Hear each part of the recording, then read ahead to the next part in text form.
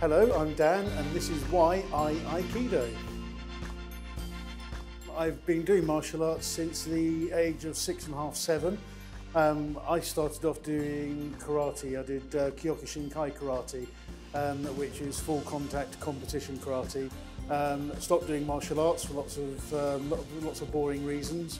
Lo and behold, there was Aikido. I was very fortunate that there was an Aikido club about 5 to 10 minutes drive away from me, and I've been doing Aikido ever since. And 15 years later, here I am still. Aikido is certainly not an easy art to learn.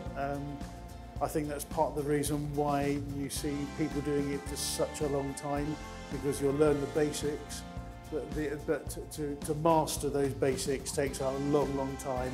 Hence the reason why there's people, even today here at the BAB National course, that have been doing it for 50, if not 60 years plus, and they're still enjoying it and they're still learning.